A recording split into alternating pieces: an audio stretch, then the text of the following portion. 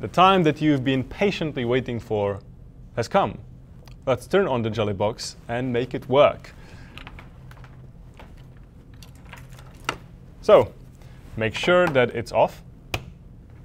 Plug in your power supply. Turn it on, and as before, as with all the electronics, be ready to turn it off right away. If you hear something bad, if you smell something bad, turn it off. We're going to troubleshoot. So,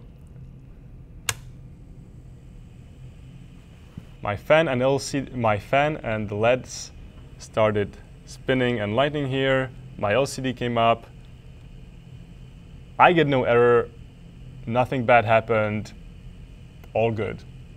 Moving forward.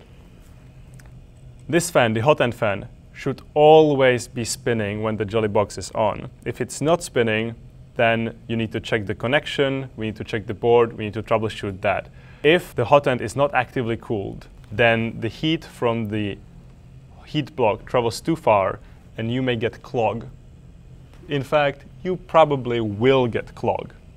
The LED wires are connected to the fan wires in one loop, and so these should always come on together.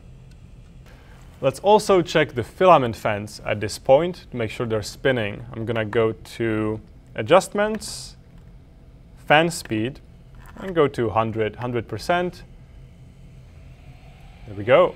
The right one is spinning, the left one is spinning. I can both hear and see and feel that. Now I misaligned something. There we go. Turn it off right away. Back to 0.